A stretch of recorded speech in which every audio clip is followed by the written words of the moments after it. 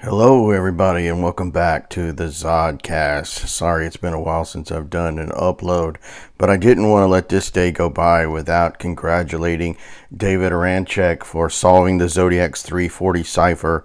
It's a big day in Zodiac world, and I just did not want to not do a upload to congratulate David on that big breakthrough. Of course, it was David and his team breaking that cipher, and the FBI confirmed it, and everybody seems to agree with it. Looks good to me for sure.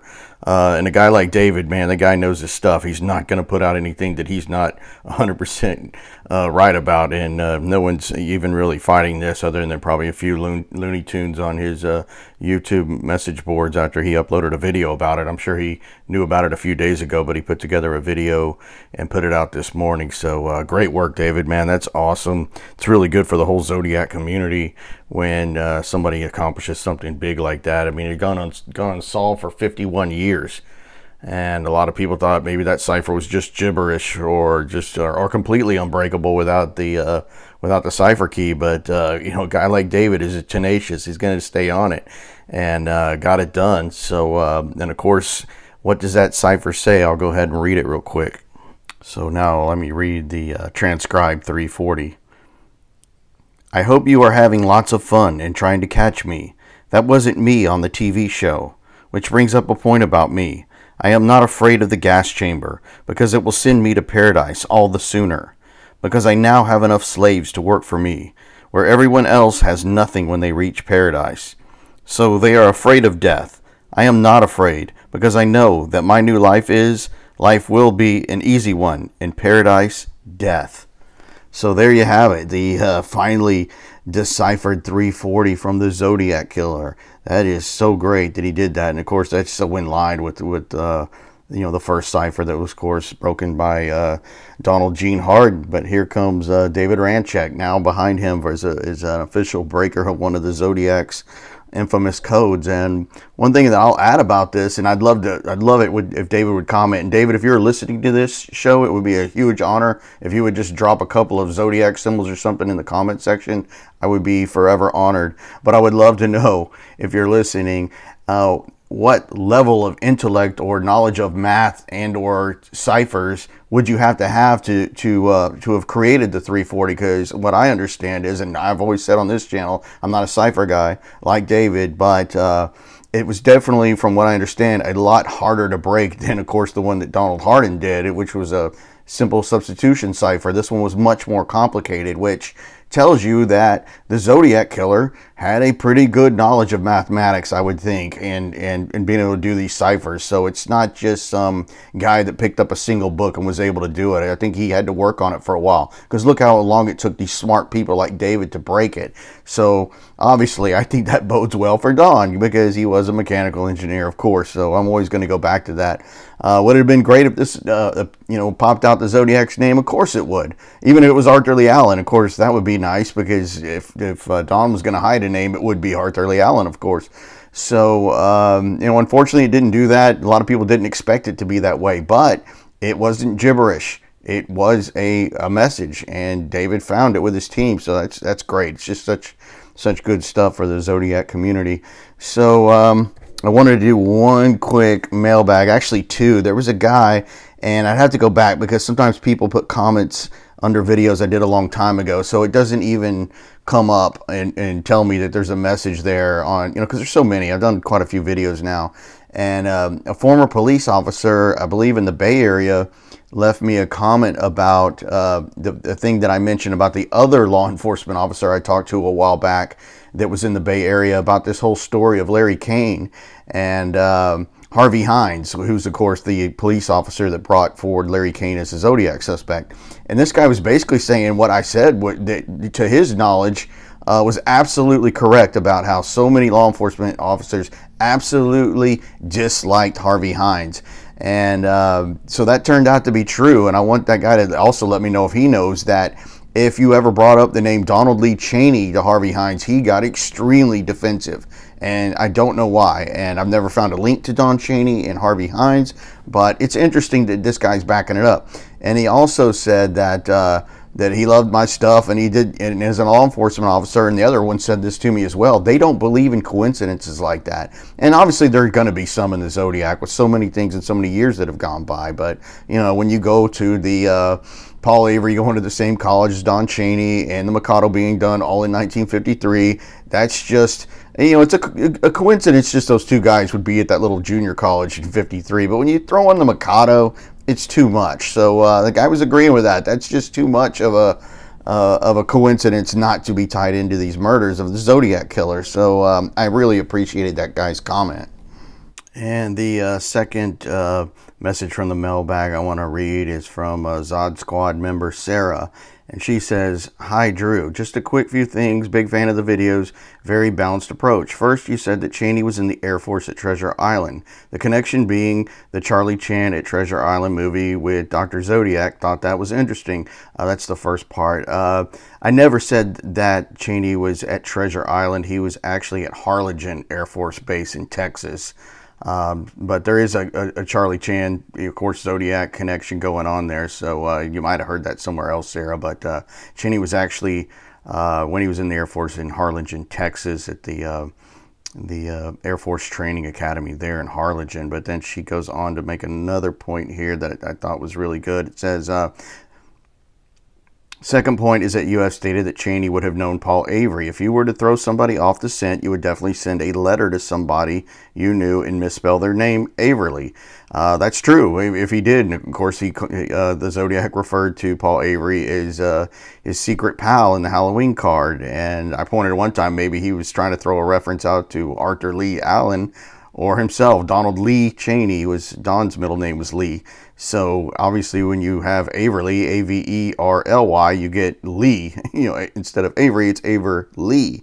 So I always thought that it was interesting, and I talked about that before. And then Sarah has a third point. It says, everybody goes on about handwriting experts and people using left hand as a second form of verification. Being as a trained draftsperson, she will put forward the idea that there is a third verification, being the use of drafting pens. If you learn to use drafting pens, it's a whole new way of writing, and is a skill, as the pens are held completely different to the normal ballpoint pens, as the draft pen needs to be held at a 0-degree angle to flow.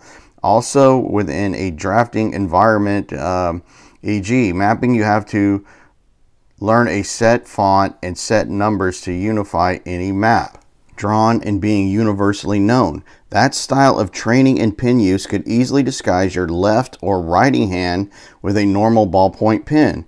I was led to this idea by my own personal experience and expertise within the trade of draftsmanship.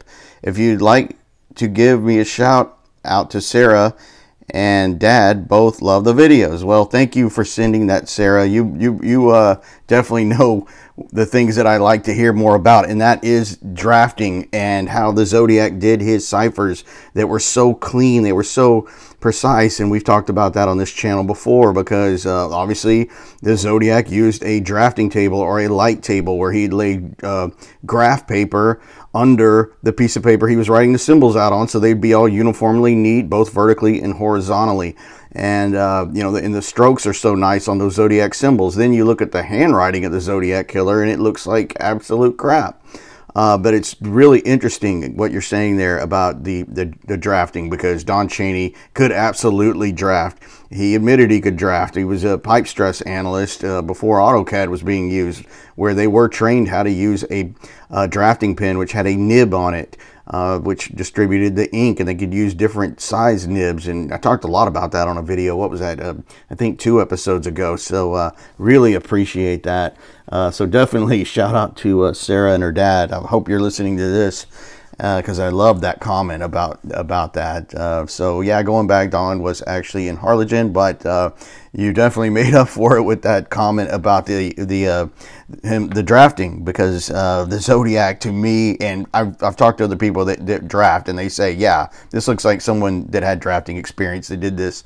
Also, when you look at the Zodiac bust bomb diagram, that just looks like something an engineer would do. It's the way it's laid out, it's using orthographic projection, of course, so something an engineer would do. So that's that. So I really appreciate it. And I know when I left off on the last Zodcast, we were talking about the interview that Tom Voigt did with Don Chaney, and the things that Don would say that were so mysterious in that interview, where he's pretty much kind of telling you who he is. And this isn't just some old guy. Like, so many people think, oh, Don Chaney's just an old guy trying to be relevant or something like that. No, there's a whole lot more to Don Chaney, and there was a whole lot more back in the day in terms of what he could do. Not just being able to sew that well, but being an avid big game hunter and the most dangerous game tie-in and all that. So anyway, going back to handwriting, here's the part where Tom Voigt is asking Don about Arthur Lee Allen being ambidextrous, because that's how a lot of the people, when Arthur Lee Allen's handwriting didn't match up to the Zodiac letter writing, they thought, well, he could write with both hands. He must have written the letters with his right hand because he was dominant left. And there's just one theory they had out there. So this is Tom says, did Allen ever demonstrate any being ambidextrous in any way, writing with either hand, shooting, or question mark? So that's smart of Tom Voigt to ask if Arthur Lee Allen could shoot with his left hand, because it appears that the Zodiac was right-handed. If you look at Lake Berryessa and the knife attack, I mean, that was clearly done by a right-handed person. And then we talked about the Paul Stine killing at the Presidio, where it looks like the Zodiac shot Paul Stine in the back of the head with his right hand, just the way it was positioned. Looks pretty much like the Zodiac killer at the Presidio was in the back seat. They don't know that for absolute certainty, but that's the way it looks. So it definitely looks like a right-hand attacker at both Berryessa and at the Presidio. But anyway, Don's response to Tom asking about Allen demonstrating being able to use either hand, he says, yeah, he was ambidextrous. He could write with either hand, and I suppose other things as well as writing. That was Don's response, because Don knows that the Zodiac killer was right-handed, and Arthur Lee Allen really wasn't that ambidextrous. He could do some writing with his right hand just because the teachers tried to force him to do that, because being left-handed was a scourge back in the day.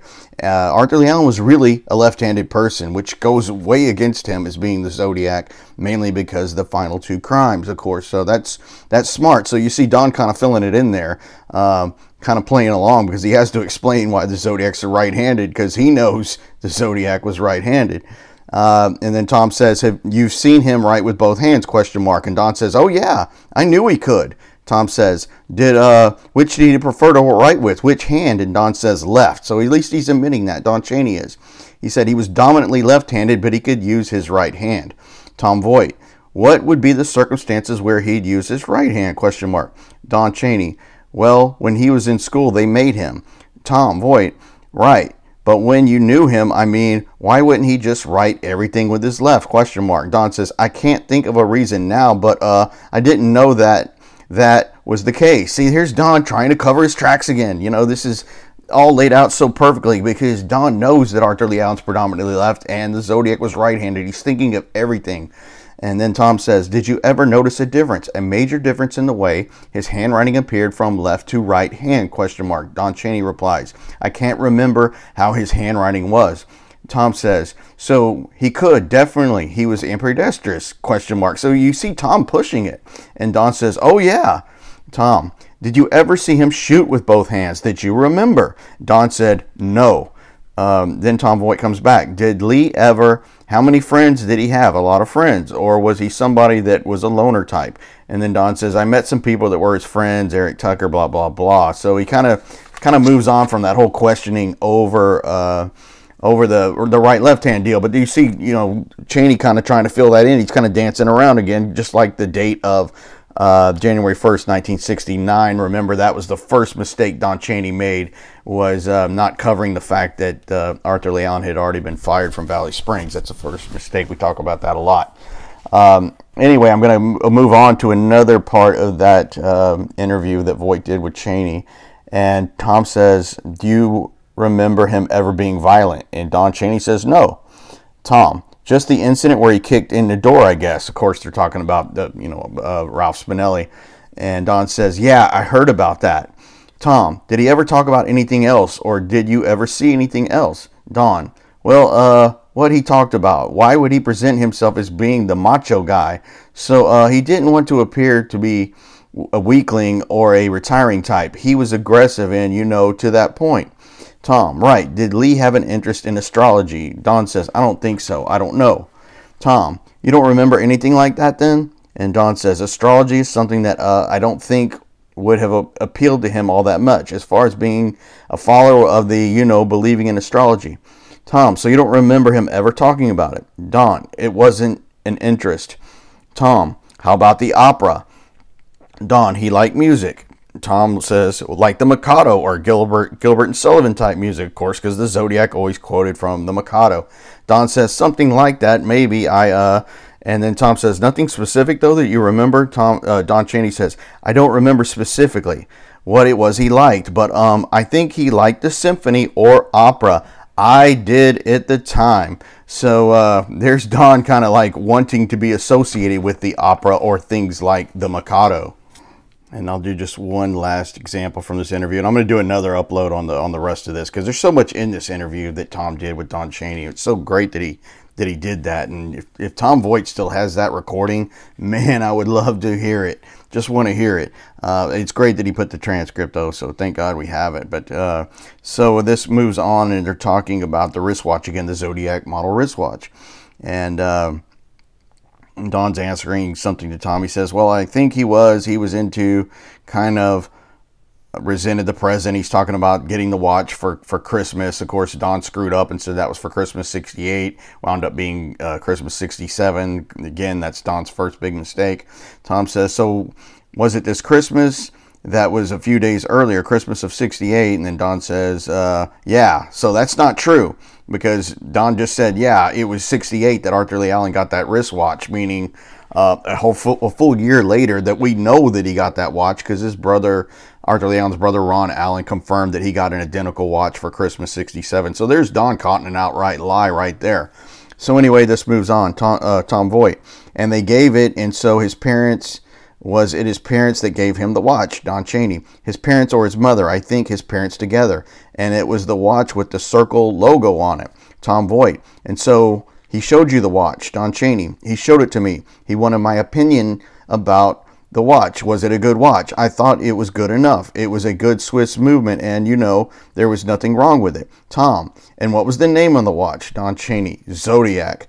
Tom. And do you remember what the logo on the, dot, just kind of trails off, and Don Chaney comes in with, it was the circle with the 4 points of the compass.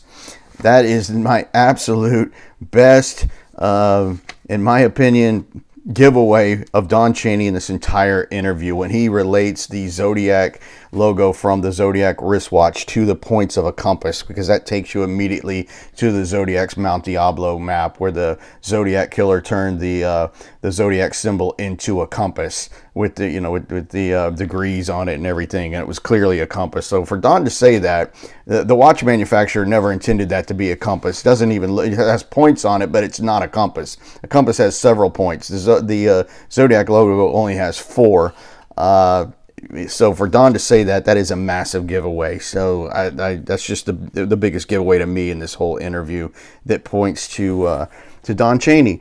And I'm always thinking about this. So Don is the Zodiac, which I believe, of course, if anyone that follows my work and read my book, Sighting In on the Zodiac Killer. So that'll wrap up this abbreviated episode of the Zodcast, and I promise I'll do a longer one soon. Just been really busy finishing up the book on the Yuba County Five. I just did an interview over at Paranormal Zone TV with Noreen, if you're familiar with that channel. It was a really good interview. We had a few technical problems at the beginning, but after it was done, she edited the video, and it's great. So I'm going to put a link to that in there if you're interested in the Yuba County 5 case. Also, that book will be available tomorrow on Amazon for the first day, available tomorrow for the book about the Yuba County 5. It's called Out of Bounds, What Happened to the Yuba County 5 on Amazon. Of course, my book, Sighting In on the Zodiac Killer, is available on Amazon as well. So that's what's going on. I'm also working on a DB Cooper project that could be really, really big. So thank you to everybody that's subscribing. If there's anybody that hasn't subscribed, please hit the subscribe button. Have a lot of new content coming soon. Thank you and good night.